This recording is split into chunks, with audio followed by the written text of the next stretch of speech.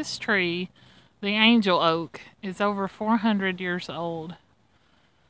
And if you get an opportunity to come see it, I would definitely recommend you to see it. It is truly miraculous how big it is and how far its branches extend. It's pretty awesome.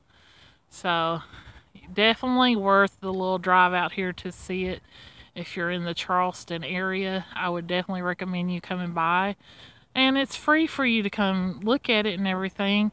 There is a gift shop, so the gift shop's over that way. So you can definitely buy some little gifts while you're here too.